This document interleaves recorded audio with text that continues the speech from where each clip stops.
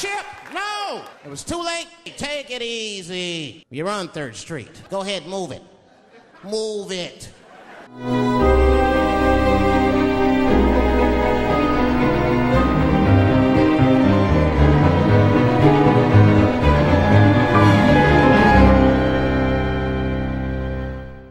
Alright guys, back with another educational video log, and this one is kind of a little bit more philosophical. I want to talk why people buy into bullshit and follow charlatans, okay? I get asked this all the time, and there really is no level to the stupidity that people will buy into. And even like smart people will get brainwashed by nonsense. And something happened for me the other day that really made it click as to why. I mean, people right now, there are people right now who believe the earth is flat. They believe the earth is flat. I'm just going to let that sink in just a little bit.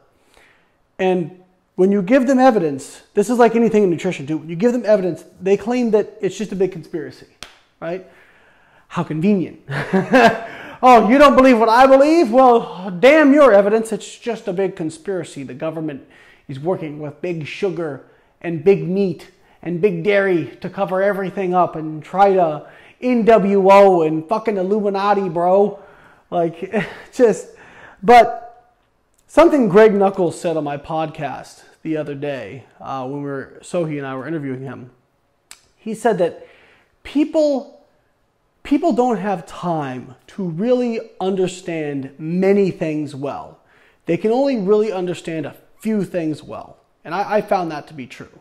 And there's what's called the Dunning-Kruger effect, where basically when you have no knowledge of a subject, you are aware that you have no knowledge. But as you start to acquire knowledge, your confidence in your knowledge of the subject goes up very disproportional to your actual knowledge.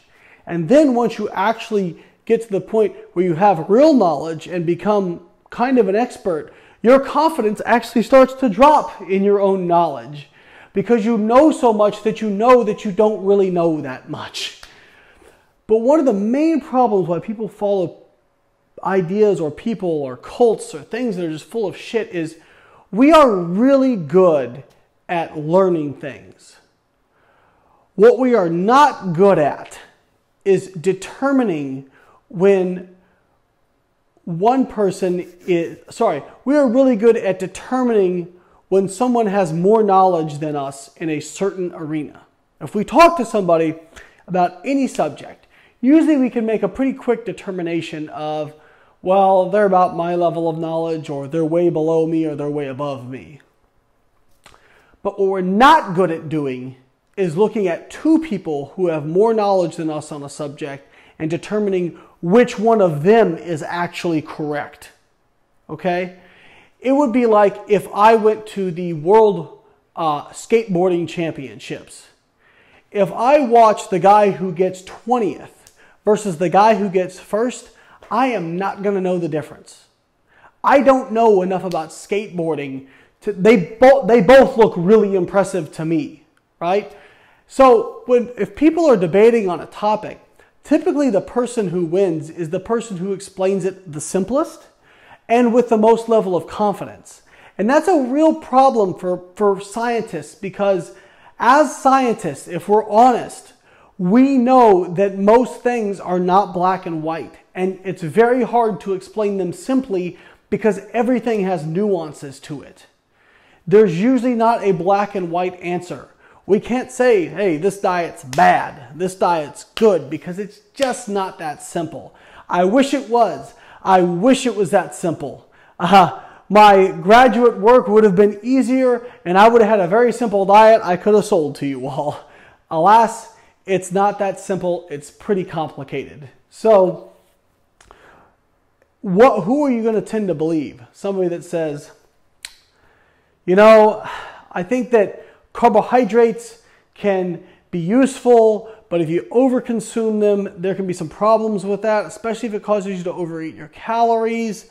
But we're not really sure because it's kind of variable from person to person how much you consume, versus somebody says Carbs release insulin, bruh. Insulin's bad because fat storage. It's much easier to believe the person who is giving you a simple answer that sounds confident. So there's no real point, I guess, I'm trying to make. What I would say is that be careful who you trust. Typically, if somebody explains something very simply, makes very broad, sweeping generalizations, and uses superlatives like best, worst, always, never, that's usually a relatively good indication that they're probably full of shit. So, how to look for an expert? One, somebody who's willing to say the magic words, I don't know. Usually zealots won't say the words, I don't know. Two, somebody who will give context to most situations. If you ask them, hey, John, are carbs bad? And they say, well, you know, if you got a fast metabolism, you know, and you got it, well, if you got a slow metabolism and they cause you to overeat and you have trouble, that is kind of the sign of an expert who's putting things in context and giving you ideas. Somebody who just says, yeah, bruh, they bad. This is like a financial advisor. You know, you say, hey, what's the best investment that I can make? A good financial advisor is probably going to sit down and be like, well, what are your goals? How much money do you have saved? When do you want to retire? They're going to go through a lot of stuff, give themselves a lot of context, and then come up with what they feel is most. They're not just going to say, buy gold, gold, gold is the answer. Buy gold, buy gold. Want to retire at age 30? Buy gold. Want to retire at age 70? Buy gold. Like, you realize that when somebody says carbs are bad, meat's bad, it's the equivalent of a financial advisor just saying, buy gold, gold, gold, only gold. You have to put things in context. So hopefully this is helpful to you guys. I know I've been the victim of, in certain other topics, seeing two people debate about something and kind of just buying into whatever my preconceived notion was. In fact, there's research out there when it comes to politics, for example. When people are presented with data that supports their political belief, it strengthens their political belief. When they are presented with data that opposes their political belief, showing that their belief in this particular area is wrong, it also strengthens their political belief. So I think one of the fundamental problems with our human species is, at the end of the day, I think sometimes we like to belong to something more than we care about getting the actual truth of things. You look at all these kind of really zealous cults, low carb, vegan, whatever. There's really reasonable people who follow some of these practices, but it also lends itself to a lot of fanaticism, okay?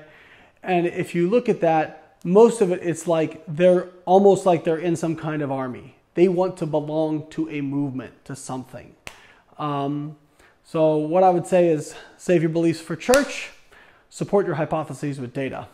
Thanks, guys. If you enjoy my videos, please click like and subscribe. Check out my website, biolayne.com. Later.